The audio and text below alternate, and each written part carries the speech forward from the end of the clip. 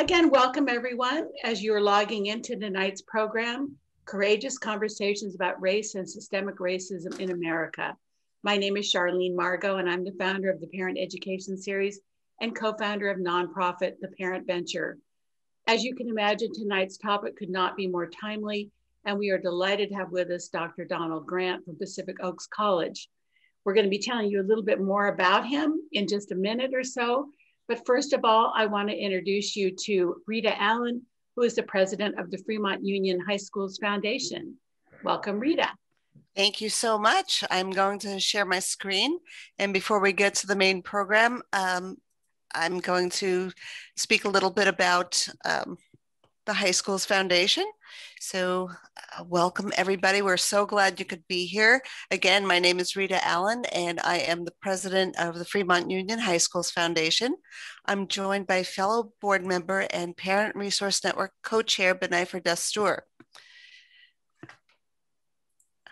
The foundation is a nonprofit corporation whose mission is to raise funds to support education programs that benefit every student in our district. We fund programs that enrich students' lives, touching everything from the sciences to the arts to athletics. If you visit our website, you can see a complete list of what we fund.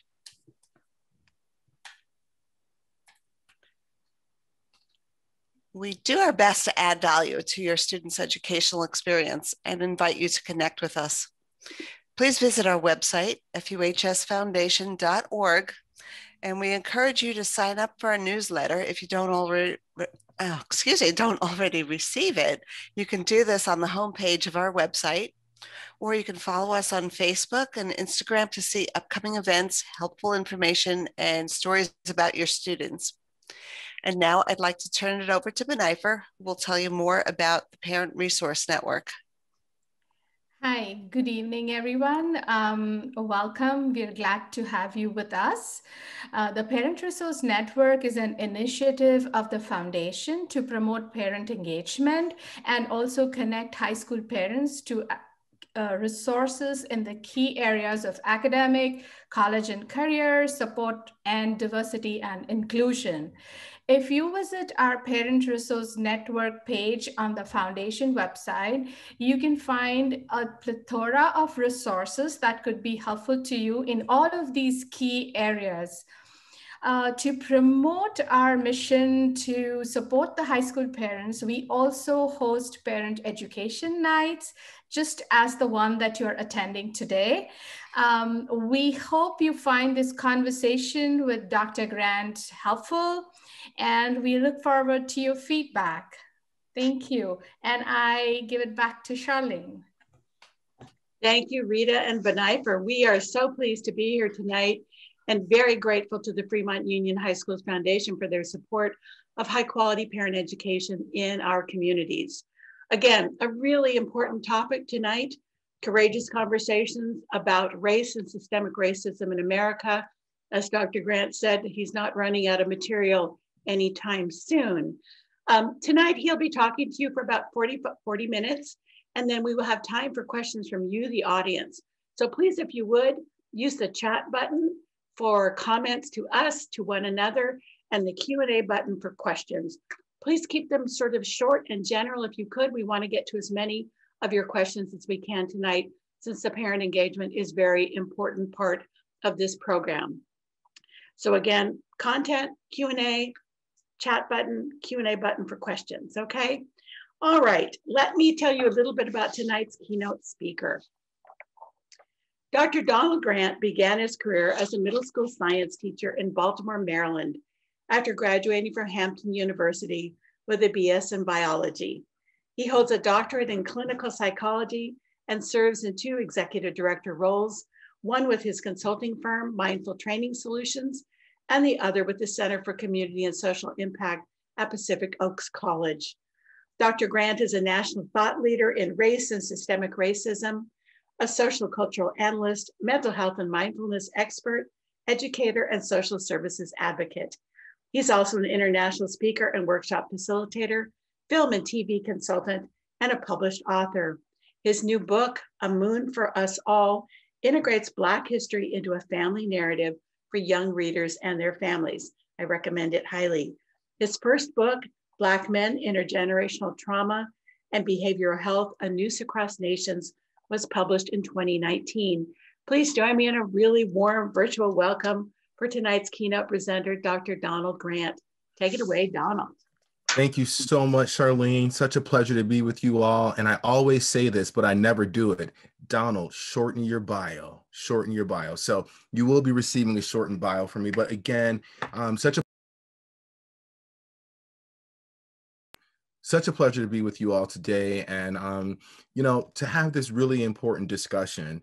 As we know, there's so many things going on right now that are playing a role in how we're able not to just live our lives, but to raise our children and to kind of facilitate dialogues and have conversations that promote growth and that promote opportunity to really change the course of our future and, you know, do some resets. And so, as Charlene said, I have a set of slides that I would love for us to dig into for a bit. We'll go through this kind of didactic framework for about 40 minutes or so, and then we'll have the back end of the meeting to have some conversation and discussion. And so racism, a systemic toxin, learning to unlearn is where we start. And it's really important when we think about toxins. And, you know, I have a degree in biology and I taught middle school science for a while. I wanted to go to medical school. And then I had an internship my junior year and realized, nope, medical school is not for me. And the only thing you could do with a bachelor's degree in biology at this time in the 90s was to teach middle school science. And I loved it. And it provided me with this really systemic framework that I operate from now. And that's looking at everything from a system.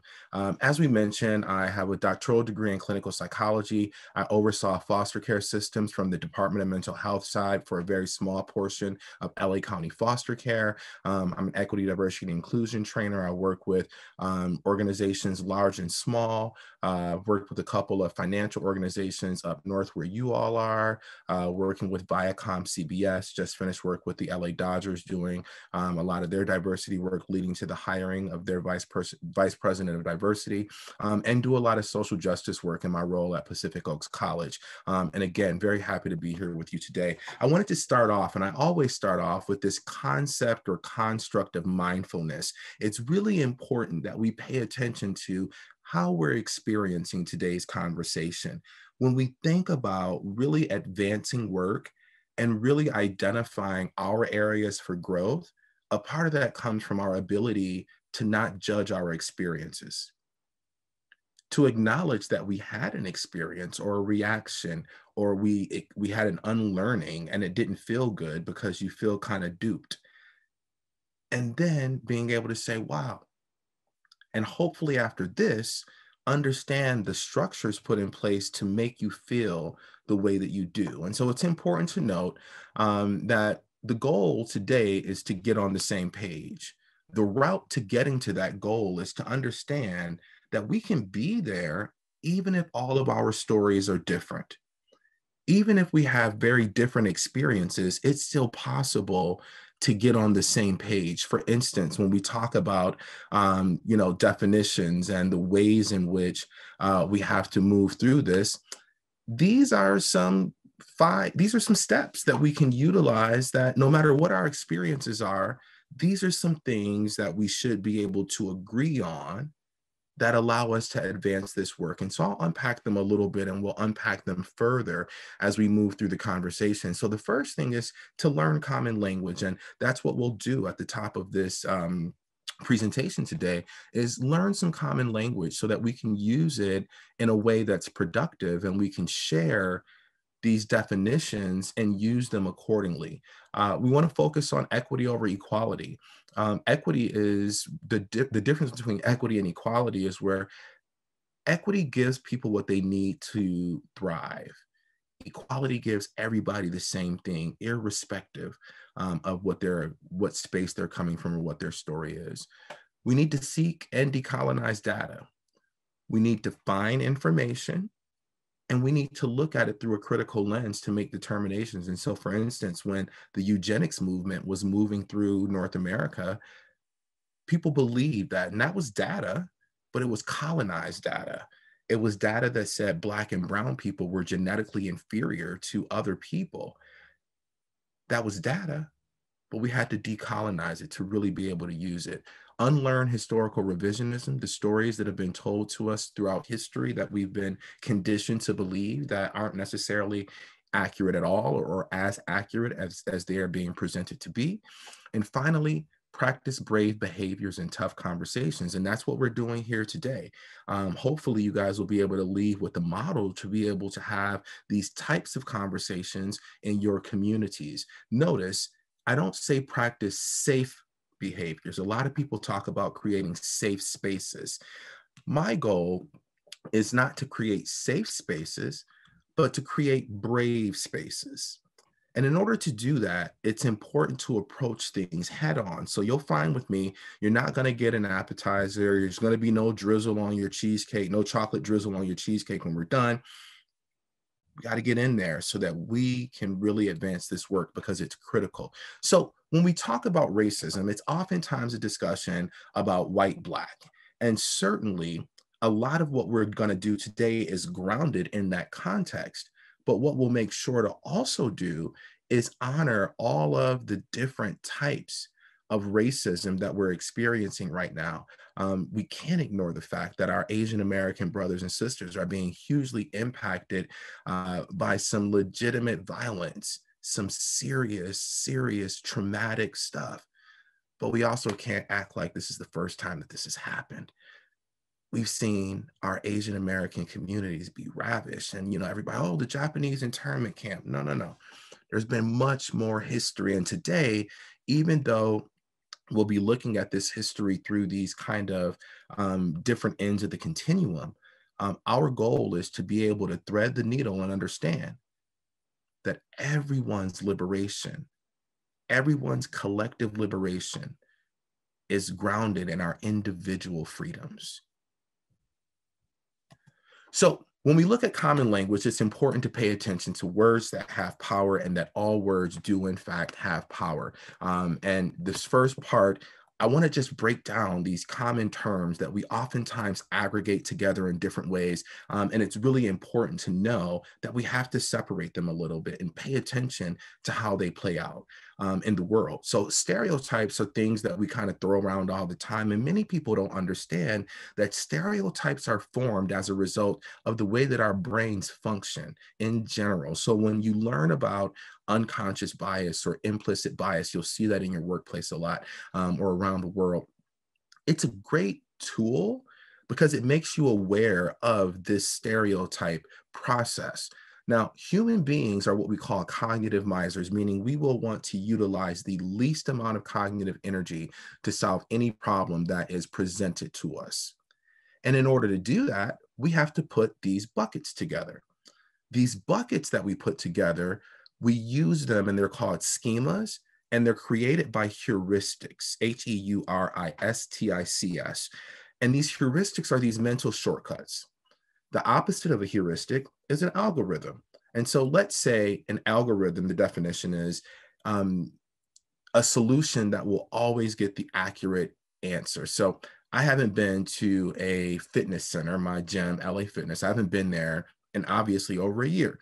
Let's say I went to my gym bag, if I could find it, and found my combination lock. I have no idea what the combination lock is. Now, a heuristic would lead me to try a few variations that I think it might be. 4, 15, 32. Doesn't work. Not guaranteed to get the answer. It's a heuristic. It's a shortcut. Here are some common numbers that come top of mind that I think might be the answer. An algorithm is guaranteed to get you the right answer. But there's a problem with algorithms. When you use an algorithmic function to find that combination lock, you literally have to go through every single permutation that is possible. 001, 002, 003, 111, 112, 113. That's inconvenient.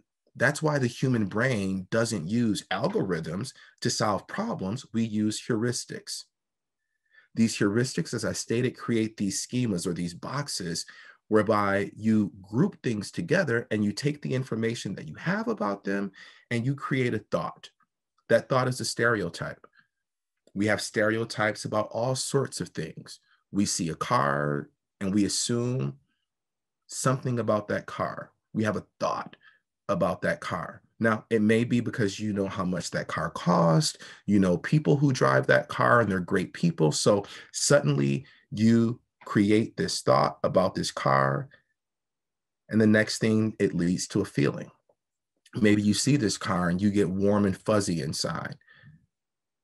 And you look at this car and you say, oh, this car, that car over there,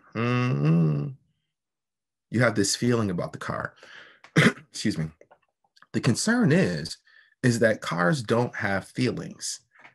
So when these stereotypes apply to people and animate objects, they have serious and significant outcomes.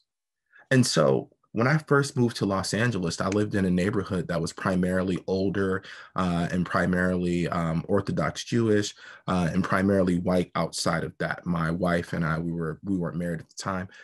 This was back in 2003. I would jog down the street and I would watch people walk across the street away from me as I was jogging down the street. I've been a Black man all my life, so I got it. But that didn't reduce the injury that stereotype and that prejudice had upon me. Now, when you move that prejudice, that feeling that you have, and it operationalizes itself outside of the body, that's discrimination.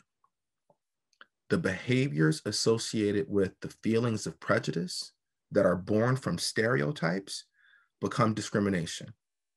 Now, when you drop discriminatory behaviors inside of a system, they become racism or sexism. And that's an important distinction to note. And I hope that you guys are getting the distinctions between these three things because they are oftentimes used interchangeably. Now, here's an important part of the conversation, and this is where it gets a little rough.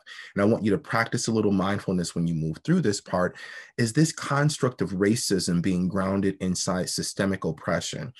As a diversity trainer, I've always gotten people who would be in presentations and they would Google the definition of racism as I shared it with them. And they would say, look, Webster's dictionary doesn't say anything about power. And so what that means is that anybody can be racist because it doesn't have power connected to it. Well, the interesting thing is we never focused on the fact that the definition inside of the dictionary may have in fact been a colonized definition. When you hear me talk about decolonizing definitions and decolonizing systems, I helped the library decolonize their library stacks. What we're talking about is identifying ways in which we are presenting information that speaks to a narrative that may not be accurate, that may be riddled with male privilege, may be riddled with Christian privilege or heterosexual privilege or white privilege. Here we see Merriam-Webster, obviously a noted player in the dictionary world. This third paragraph, we see editors added that although the dictionary aims to reflect the real world usage of a word rather than a particular viewpoint, we have concluded that omitting any mention of the systemic aspects of racism promotes a certain viewpoint in and of itself. It also does a disservice to readers of all races. When we look at what the editors of this dictionary did, we have to ask ourselves a question. Has the definition of racism really changed? Or are we just describing it in a decolonized way? And the answer is that the definition, the actionable definition of racism has not changed. We're now in a space where people are brave enough to say racism is bigger than just discrimination.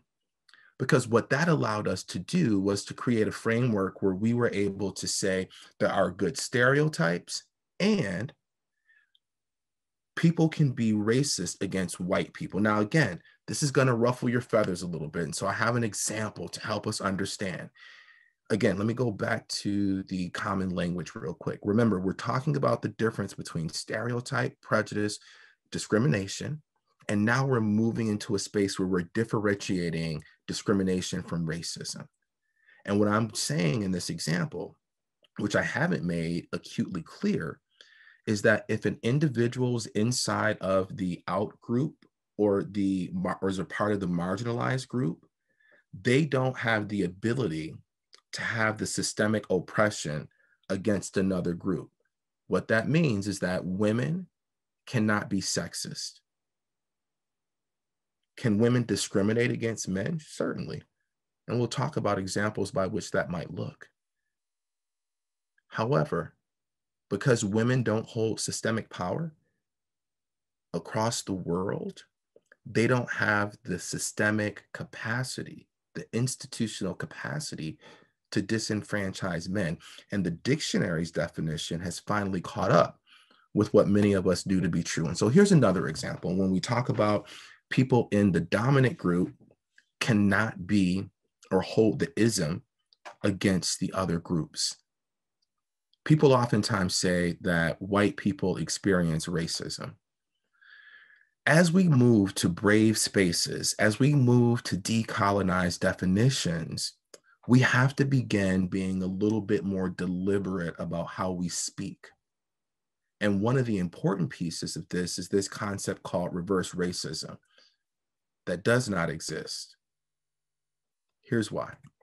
So many of you may be familiar with these guys. And so the Beastie Boys, this great rap group who emerged in the 1980s, people say that the Beastie Boys experienced racism from Black rappers when they were attempting to enter the space of the rap world. They said, oh, you know, nobody allowed them to enter. Everybody said that they were trash and that they couldn't rap and that they shouldn't be here. Now, the Beastie Boys obviously have proven themselves to be great hip hop artists. Were the Beastie Boys discriminated against in this particular area of music? Absolutely, unequivocally. Here's the problem. That discrimination would have never resulted in those three men getting a record deal. I'm going to say it again. The discrimination from the Black rappers in hip hop and rap music would have never stopped these guys from getting a record deal. That's the difference between discrimination and racism. Had the tables been reversed, they would have been able to not allow or to disallow a Black person or a woman or a gay rapper if those tropes remained. And that's the part about the system by which this reinvented definition is so critical, because we understand that even though Eminem and, you know, you may question Vanilla Ice and his hip hop artistry, however, he was a big selling artist. What we see is that there was not a possibility that even though Black men and women, Black men primarily, unfortunately, who primarily participated in this world, they didn't have the ability to not allow these men and all these other white rappers to get record deals. And that's the difference between racism and discrimination. And so when we talk about racism, every single group of people is impacted by racism. It is a huge deal, and there's nobody who is not impacted by racism. And we have to first level set at that space to know that no matter who you are, no matter what background you come from, no matter what socioeconomic status you exist in, racism, as in the title of this presentation, is a toxin that permeates evenly throughout the entire space in which we live. So I wanted to start with this concept of cognitive dissonance, which is a really important concept in understanding racism. And it's another way in which the brain works and the brain operates. And what cognitive dissonance does is it is this concept that says we can't have two things that exist at the same time in our minds that are contradictory. It's a conflict that occurs, and this conflict creates all sorts of dysregulation for people, and the goal is to resolve it. Research has demonstrated that cognitive dissonance is resolved in only two ways. One either changes their behavior or they change the truth. When we think about some of the research that has been done on cognitive dissonance, some of the research began on smokers. And so what they did was they brought all these people in the room who were smokers. All these individuals smoked at least 2 packs of cigarettes a day, who will quantifiably, by anybody's rubric, be a heavy smoker. So what they did was they gave all the people in the study a survey about what they knew about how cancer was connected to smoking. And then they grouped the whole group into one group who had a lot of information about cancer and its connection to smoking, and one group who had a little bit of information about cancer and its connection to smoking. Then they asked them, they said, now I want you to self-identify. Do you identify as a heavy smoker or a light smoker? So I'll ask you to think about this for a moment. The individuals who had a lot of information about cancer and smoking, did they self-identify as a heavy smoker or a light smoker? I'll give you a moment to drop something in the chat box if you'd like to, before I give the full answer on that. The question is, of those individuals who had a lot of information about smoking and cancer, did they identify themselves as a heavy smoker or a light smoker? Light smoker, good, good, good. Yeah, and you guys get the reason why. Because they changed the truth. Again, foundationally, all these people smoked more than 2 packs of cigarettes a day, which means they were heavy smokers.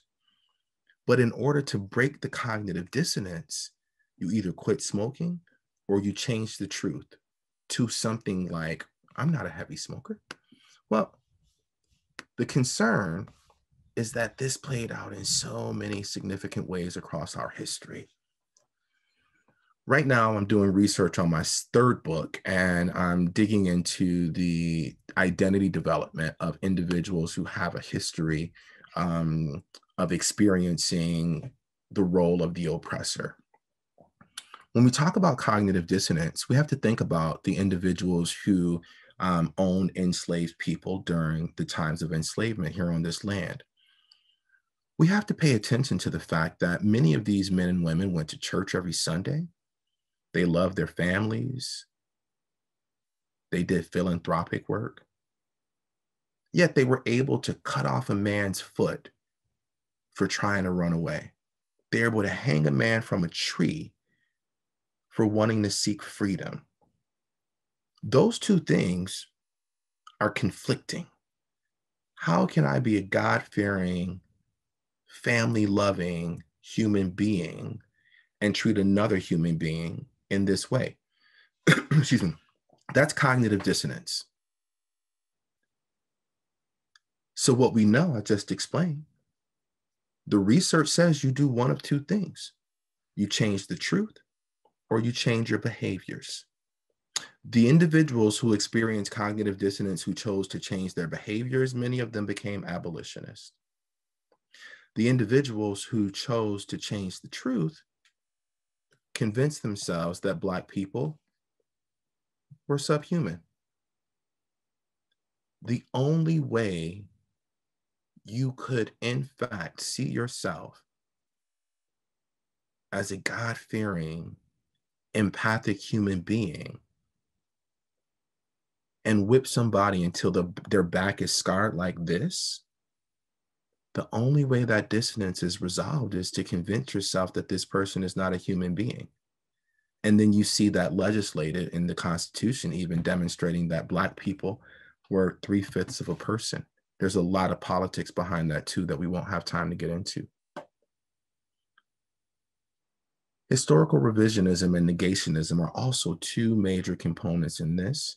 I want to give you guys a moment to kind of pause, and there may be people who feel a little dysregulated after that part. So practice a little mindfulness and think about what you are experiencing as we have this conversation. It's really important to pay attention to that and think about that, and even reflect upon it later.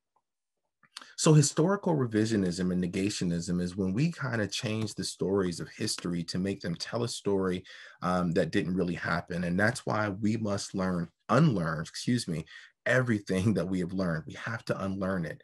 We have to look at this story here and decolonize it. When you look at this little boy's history book, we see the kind of areas that have been edited for our children to learn. And this learning has curated a sense or a maintenance of white supremacy across time. And remember, white supremacy is a philosophical framework. When you think white supremacy, I don't want you to think KKK and, Proud Boys and QAnon and Charlottesville. You can think those things. They're certain. I don't want you to not think those. I don't want you to only think those. We have to understand that white supremacy is different than a white supremacist. White supremacy is a philosophical framework on which our country is built that describes the Eurocentric sensibility as normalcy. Again, white supremacy is a philosophical framework that centers white as the normal scale by which everything is measured by. And what we're talking about today are the systems that have gone into place to maintain that very lucrative system and how it's dismantling right now. And this history is an example of what that looks like. And so I just mentioned the business continuity model. Some of you may have seen it yet. I've not seen it yet, but there's apparently this cool documentary called The Last Blockbuster, which I do plan to watch at some point in time. But I use this example to say that Blockbuster is an example of a business that didn't have a business continuity model. And what I want to do is talk just a little bit about the components of that so you understand what that is and how we move into the space of our current times and what that means. When we think about Blockbuster, we understand that Netflix and Redbox and whoever it was at that time came to them and said, hey guys, pretty soon you're going to be able to watch a video or any movie you ever want to watch sitting in your living room. Blockbuster was like, no, that's never going to happen. We're good. Rest in peace, Blockbuster. Blockbuster didn't have a business continuity plan. When we talk about business continuity planning, we're talking about identifying the risks that may be at bay and doing an assessment on that, analyzing how those risk factors may impact business outcomes, and then creating strategies that allow those business outcomes to be mitigated towards positive outcomes. Even though Blockbuster did not have a business continuity plan, America did. You have to realize that by 1860, America was exporting over 80% of the world's cotton. What that means is that every piece of this new global economy was grounded in this free labor system. You would be naive to believe that at this time, these millions of dollars back in the 1800s, you would be naive to believe that people didn't get together to say, they're going to free these people pretty soon. What are we going to do about it? We have this free labor source that is moving these things in a way and advancing them in a way that if we lose it, it's going to be problematic. And then in the 1840s, you saw laws coming in called convict leasing laws. You saw rules coming in that were created that were called vagrancy laws that said you can arrest people if they look homeless. You can arrest people if they look unemployed. You can arrest people if they look disheveled. Now, if I was enslaved last week and today I'm not, what does that look like? How does that work? There is a consistent framework that has been utilized to maintain these tropes over time that keep the oppression of all groups of people in a variety of ways. And this is just the business continuity plan for Black Americans. When we look at domestic terrorism and we understand the efforts that were created to really push this forward and to say, we want to continue to frighten these people. And as we frighten them, we frighten all the other groups of people who don't look like us in this framework. Lynchings were used heavily in order to make sure that people knew that white supremacy was key. Now, the one thing we don't always talk about is what I mentioned earlier, is if you look at this picture to the left, you see this little girl standing here, excuse me. Those of you who are parents, think about that for a moment. Could you imagine coming home to your child and saying, hey, sweetie, grab a juice box. We're about to run, chase down a black guy, hanging from, set him on fire, and you're going to watch.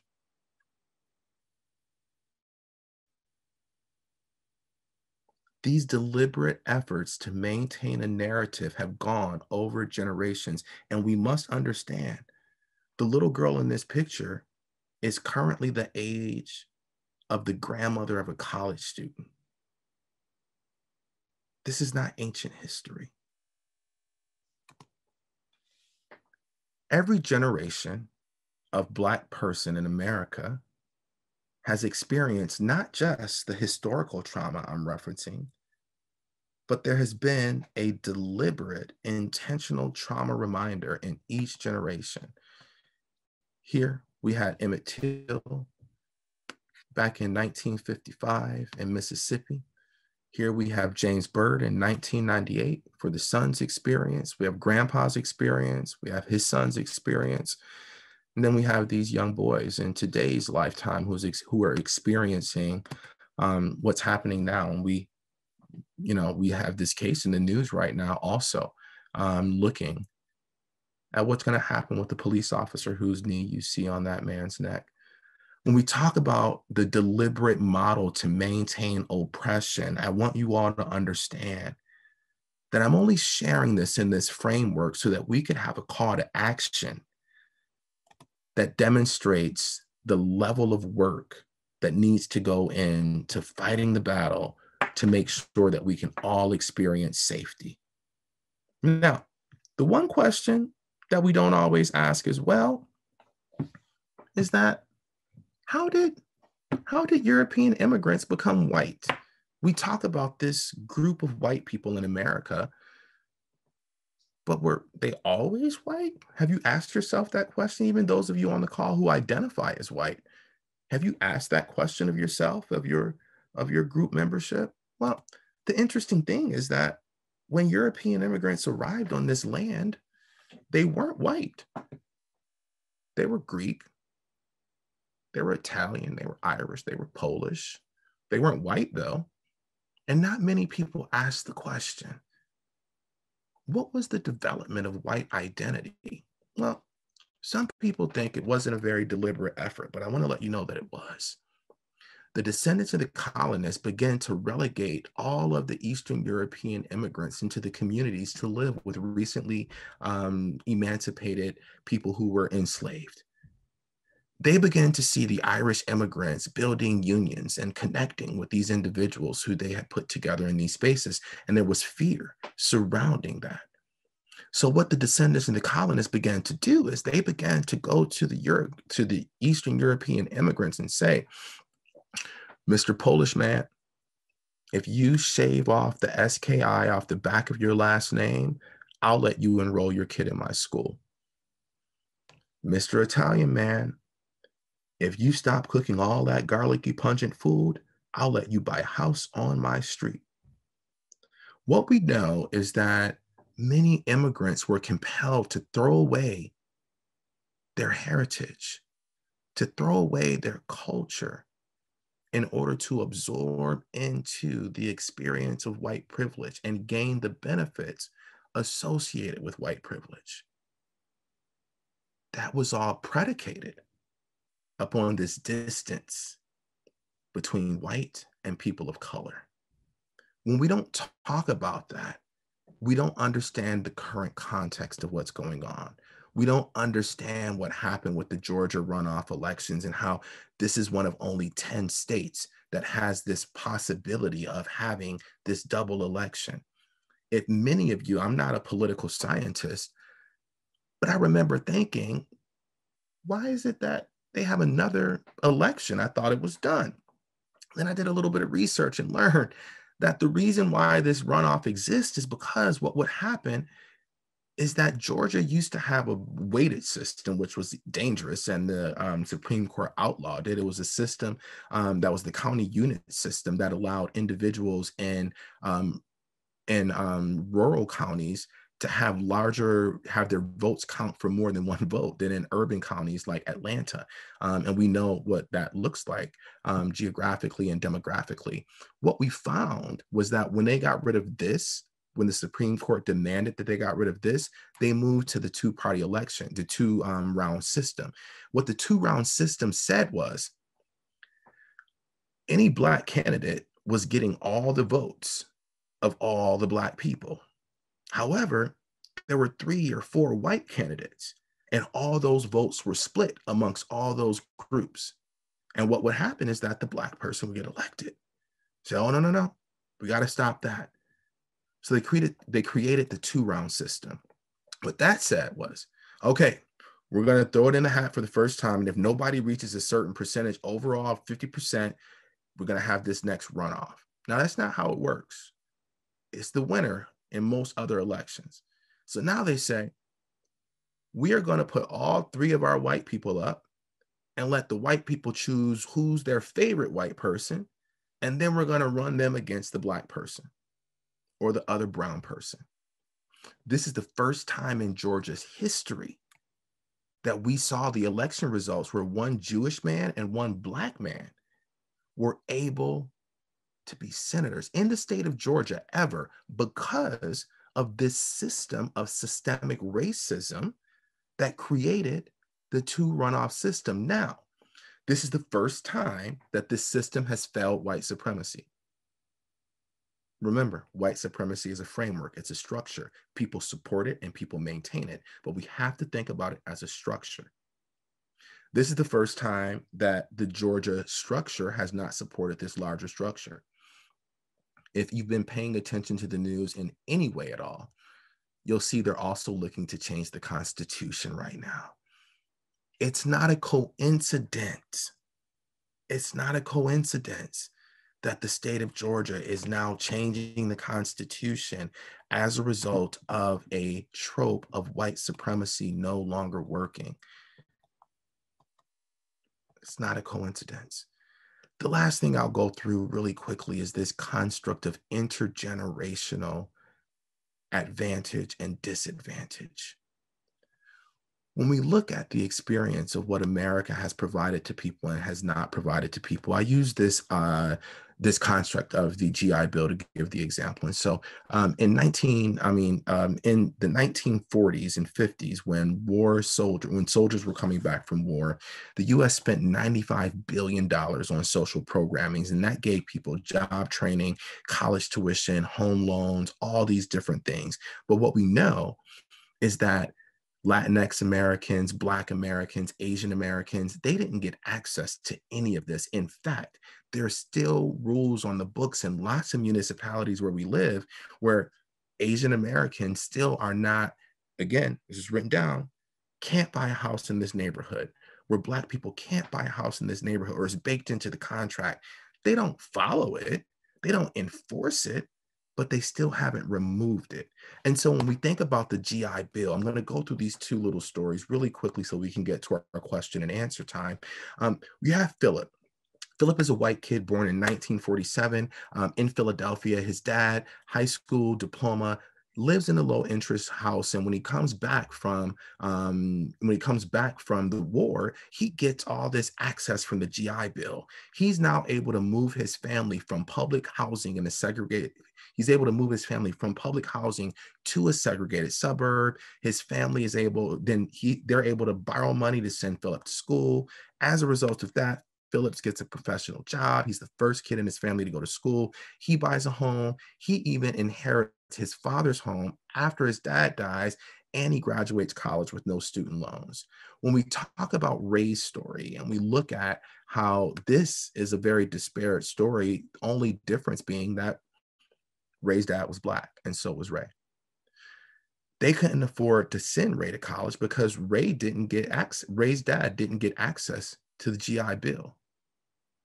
Ray's dad couldn't move their family outside of the community where he grew up because he couldn't get mortgage. And even if he could have gotten a loan, there would have been redlining restrictions that didn't allow him to move into a neighborhood that may have been resourced in the way that he needed. He works a minimum wage job, continues to live in family home. He has to borrow money to bury his father after he dies. When we fast forward to Philip's kids, these are the grandchildren of the man who went to war. We see that Philip gives his children's fathers appreciated home to them. They live in thriving communities. College was paid for with home equity. Philip establishes a trust fund for his grandchildren. This is what we refer to as 3 generations of accumulated advantage. When we look at this from the other side of Ray and look at Ray's children, there is no house to inherit. Ray's children live in disinvested communities. They complete college with work, study, and student loans. Ray has no personal assets to leave his grandchildren. As a result, we call this 3 generations of accumulated disadvantage. When we look at these systems at work, our goal is to begin to move into these practices. And what I want to leave you with is my hope that you'll be able to take this information and move your behaviors from being actors to allies to accomplices. There's so many things happening right now that we don't have the luxury of being bystanders. The danger is real. And my hope is that you guys gain some information today that would allow you to act and fill your toolbox with opportunities to build cultural empathy so that you can help make a change and make it such that other people, including maybe you and your community, feel more safe. Whatever that community is, whatever that intersectional community is that you may belong to. Thank you so much. We still got 15 minutes for some questions and answers. And so I would like to note that I normally go way over time, but I want to honor the questions and answers, and the slides that I didn't get into, I'll make sure that we chat about some of those during the question and answer period. Well, thank you, Donald. That was incredible. We have a lot to think about, a lot of homework to do, and a lot of cultural empathy to develop. As you said, it wasn't easy, and we can tell from some of the comments that it's a lot. You know, it's a lot to absorb. I know in graduate school, I took a course called Race, Gender, Inequality in the Law, and it changed me forever.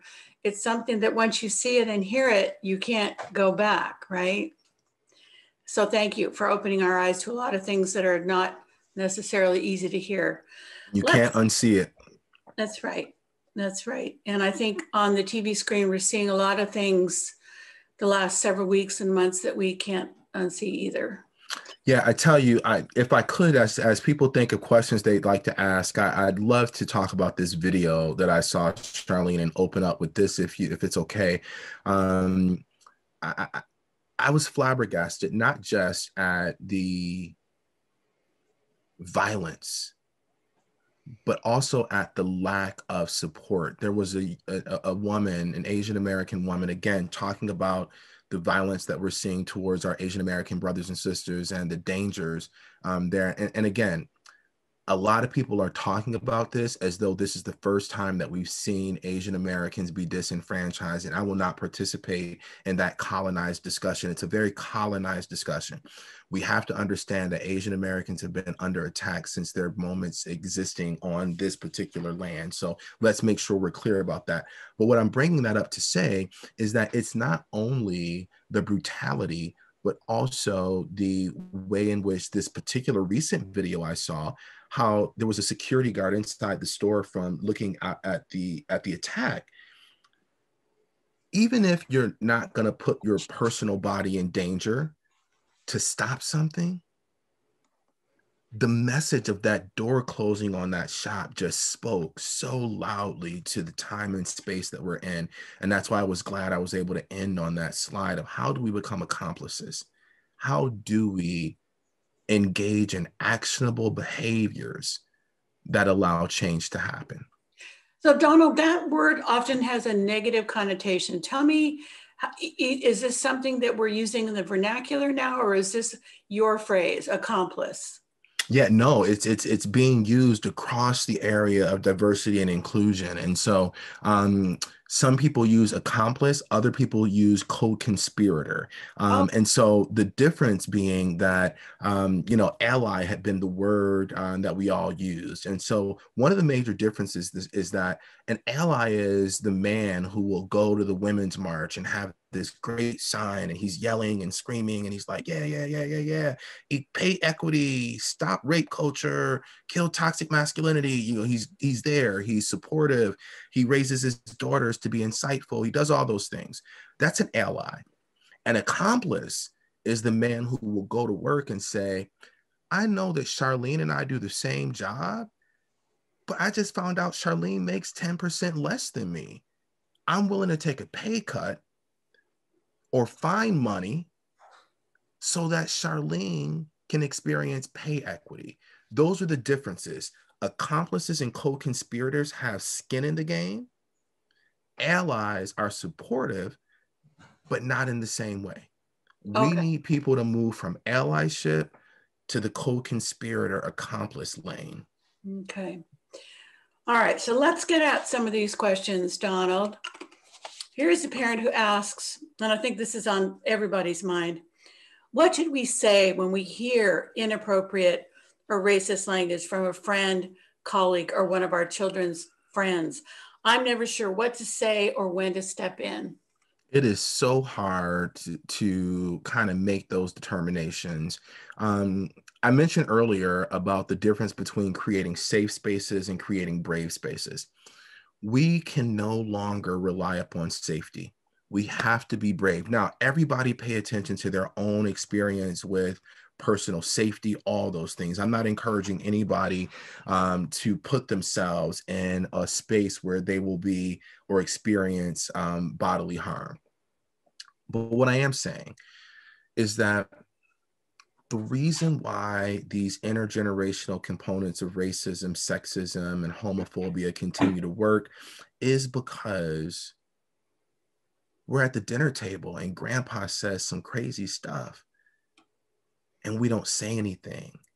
And our 10-year-old looks and says, oh, if mom and dad are cool with grandpa, that must be okay for them. That must be okay for us to talk like that. So first, I think the practice happens in your family where you demonstrate bravery and you say, grandpa, can't say that anymore.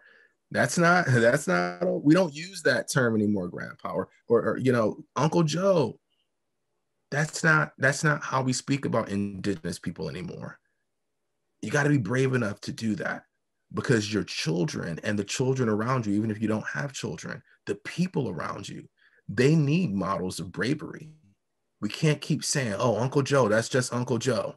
Yeah. We can't do that. We can't do that. Now, in public spaces, in meetings, in all these different spaces, we're in a great space now where there are lots of different groups where at your workplace, there may be a diversity person who you can go to and get some support on doing that work. But there's a lot of resources out there, but you got to be brave enough to ask the question. You also have to do the learning. You got to find a book. You got to watch a movie. It's not hard. Right. I want to share a comment that just came in, Donald, because I think it just really speaks to what you've accomplished tonight.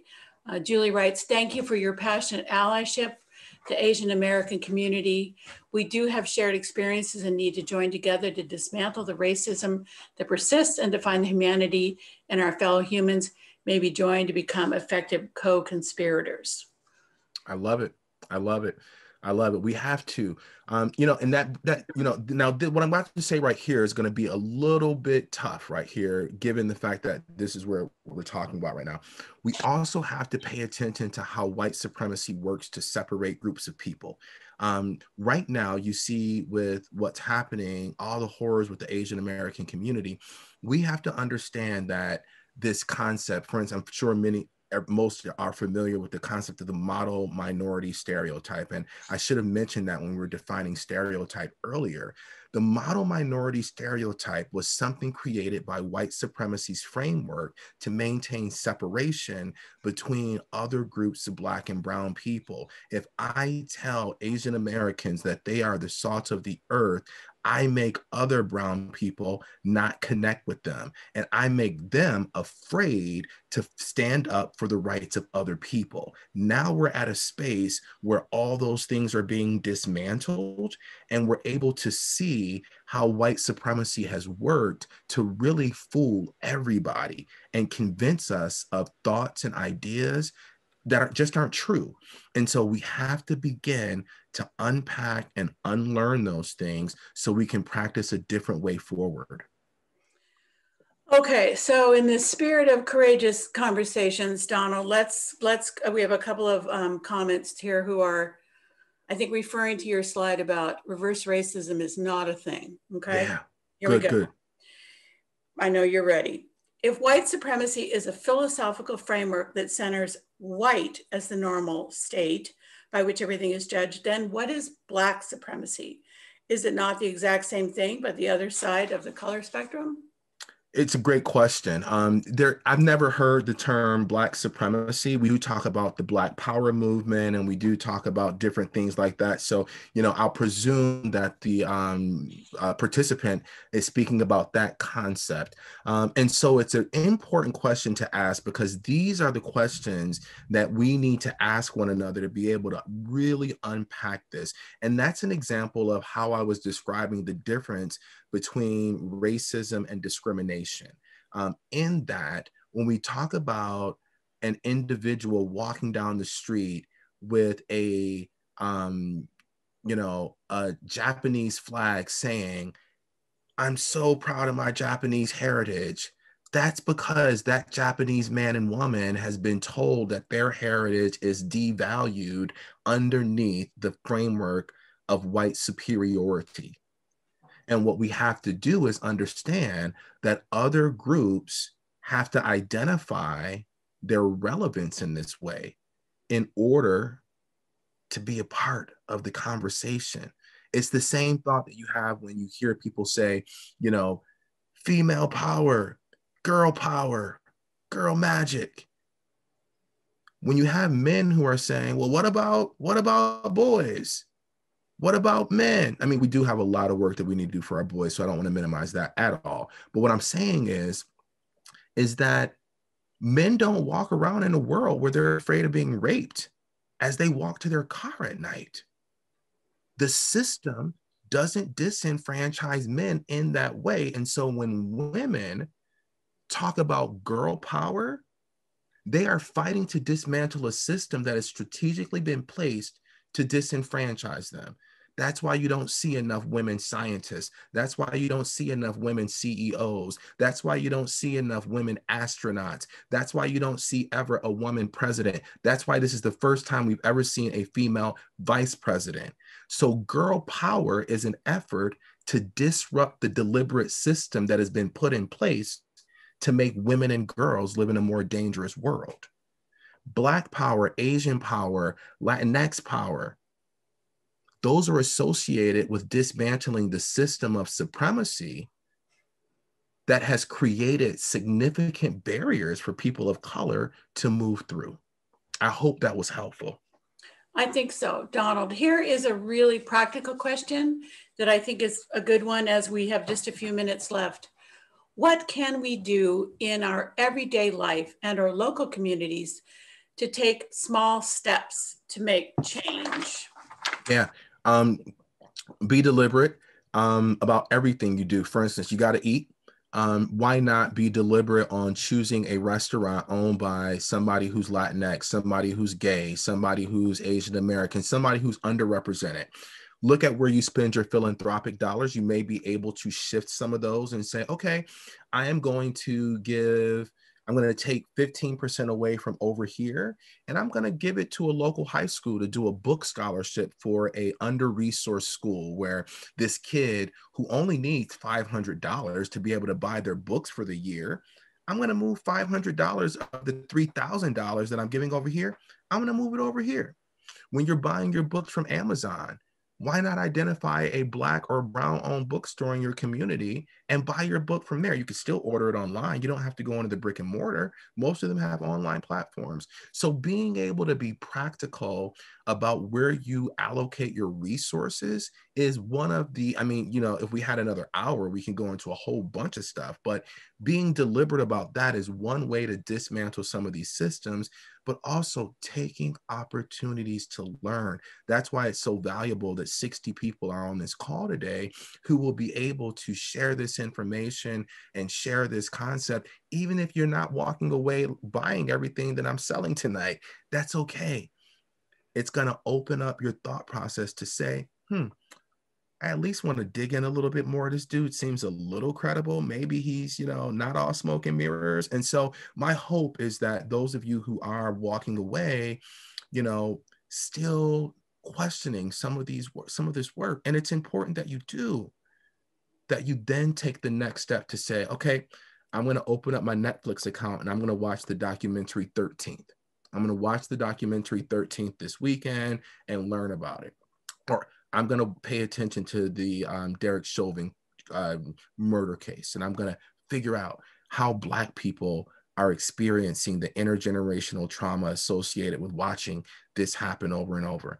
I'm going to assess the number of things that I see that are supporting Asian American crime and Asian American hate crimes. I'm going to see how much they call them hate crimes and how it differs from other groups. And I'm going to, you know, post on social media about it or write the editors of LA Times. Like, those are small things that don't take a lot of effort.